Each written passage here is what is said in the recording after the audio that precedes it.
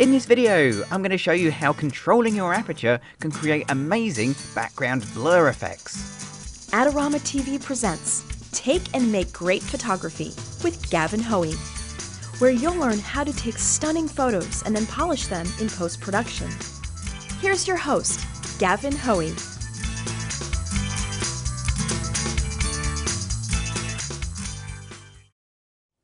Hello, I'm Gavin Hoey and you're watching Adorama TV. Now in this video I'm going to show you how to create amazing pictures using a technique known as background blur. Now what is background blur? Well, you may have heard this technique called something different. You may have heard it called this word right here, the word beginning with B. I'm not going to say the word because it's pronounced in so many different ways and everybody insists their way is the right way. But you've heard it called this word, and it's also called background blur, which is what I'll be calling it in this video. So what is it and why does it work so well? Well, over here I've got some Christmas lights to photograph. And if you look at these lights, they are small point sources of light. Okay, it's not like a big umbrella or a softbox, which would give you a flood of light. These are kind of tiny points of light. And that's the first thing you need to know about getting this effect to work, is they have to be little tiny spots of light. So I've got, what, 20 lights there. Actually, I haven't. I've got 19 because when I put them up, one of them just refused to go. And it wouldn't be Christmas if one of the lights didn't work, I guess. I'm just going to take a picture of those lights. Just going to put my camera into aperture priority mode and take a shot. Here we go. And the end result is a picture that is, well, perfectly sharp, perfectly exposed, very, very dull. How's that going to be an interesting picture? Well, this technique is called background blur, so the clue is in the name. I'm actually going to come off autofocus and I'm going to switch to manual focus. I'm then going to make my camera focus as close as it can. In this case, that's about 45 centimeters. Now, obviously, I'm quite a bit further away than 45 centimeters. Those are 1.5 meters away, I guess. So when I take the picture now, they all appear to be out of focus. But they're not out of focus, the background's out of focus. But those points of light have actually come out as circles. And that's the effect we're going for. Those little circles of light that are actually pretty sharp. That's the background blur in action. Now, on your lens, when you do this, you might find yours come out as circles. They might come out as hexagons. It depends on the lens that you're using. How can we get this better? Well, I can get it better in a couple of different ways. First of all, I can make sure I'm working with the right aperture. So if I use, let's say, f11 for this shot, it's still out of focus, but when I take the picture, it is actually not giving me the same effect. They're looking too sharp.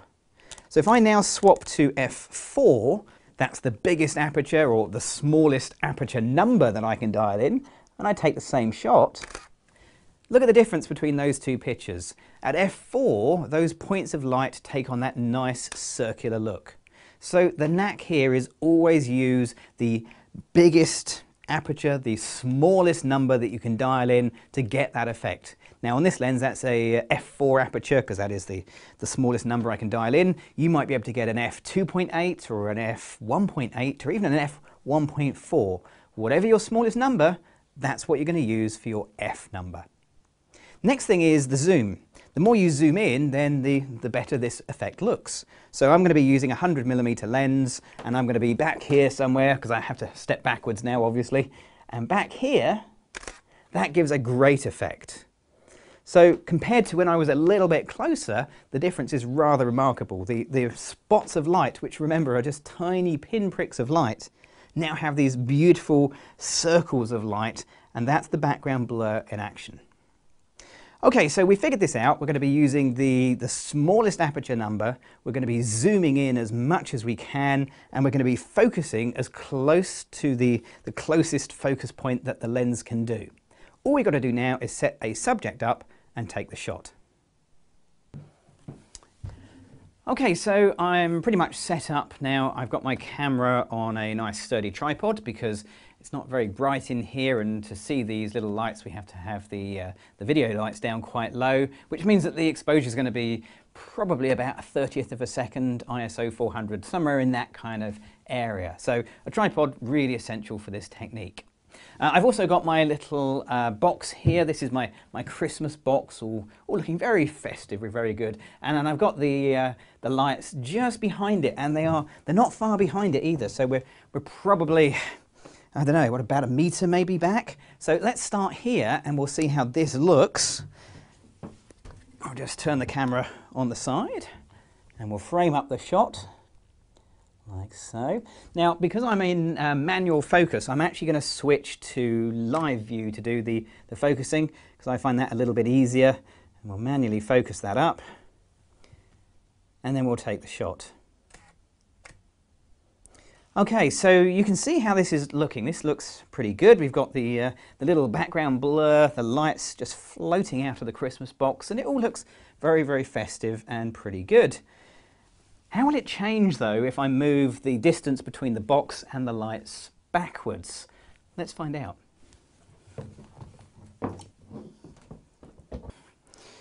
Okay, so I've moved this back so it's roughly twice the distance. It might be even a little bit more than twice the distance away. That means that the distance from the background blur to the camera should be about as good as I can get it in my studio here.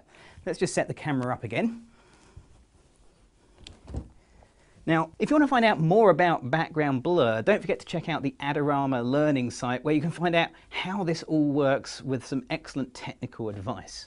Once again, I'm going to be using live view to get this all in focus. So we'll come in and check the focusing, and we'll take the shot. Okay, now that looks pretty good, but when I look at those circles in the background, they seem to be above the box, and what I want is the impression that the circles are actually coming out of the box. So let's just change this a little bit. Let's just drop the camera angle down slightly, and we'll recompose the shot. Again, still using live view, just like that. That'll do. And we'll take the next shot. And there you go. That looks absolutely brilliant.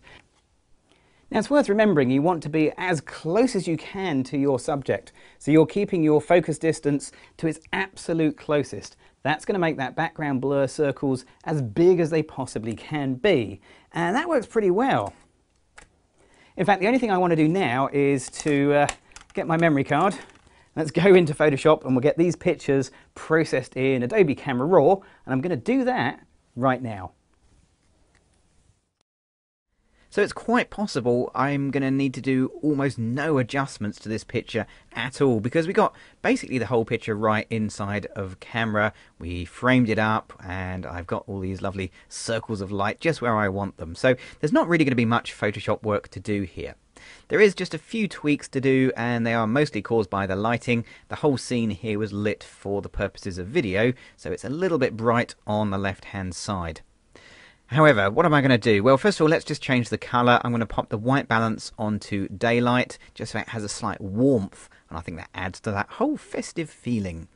Then I'm going to come down to the highlights, and I'll pull the highlights back slightly so we retain a bit more detail in the little circles and a bit more on the box, but a little bit more work needs to be done there in a moment. And then, of course, I'm going to put a bit of clarity in, because I love a bit of clarity, and a bit of vibrance just to boost the colours too. Now, this was shot at ISO 400 on a Canon 5D Mark II. That means there's going to be a little bit of noise, but not a great deal of noise in the picture.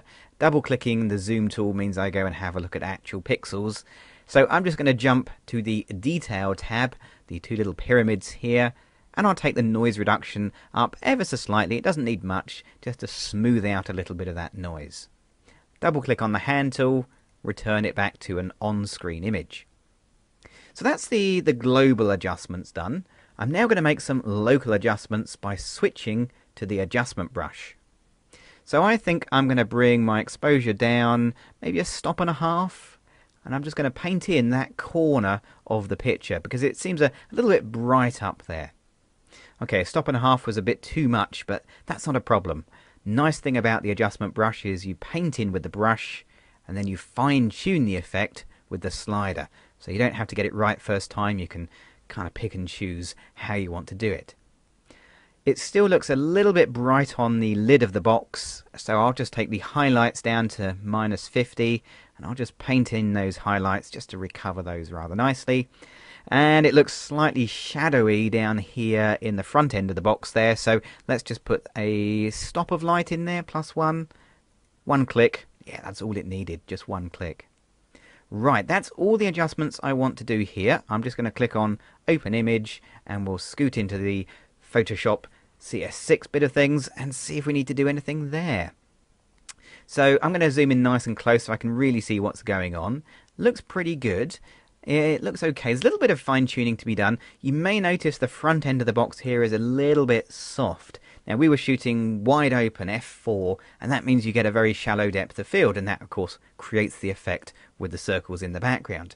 Now, if you want a bigger depth of field, check out one of my previous videos where I talk about focus stacking, and that could well be the solution that you're looking for. But I don't mind that in this picture. I think that's fine. The only thing I'm looking for really are the circles here. There's a few little spots and dots, so I'm just going to remove any sort of weird spottiness inside the circles using the spot healing brush. And just a few to remove, not too many. There they are, and pretty much done. There's one there, one on the edge there, one on the edge there. Finished. Okay, double click on the hand tool, and there you go. There's my final picture completed.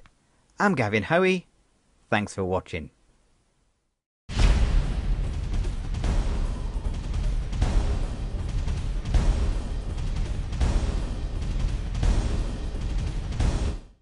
Adorama TV is brought to you by Adorama, your best source for the equipment and knowledge you need. For all the latest photography, video, and computer gear, visit Adorama.com. Place your order by 7 p.m. and it ships the same day. Plus, the next time you're in New York City, be sure to visit our store located on 18th Street between 5th and 6th Avenue. Check out the Adorama Rental Company for professional cameras, lighting, computers, and more.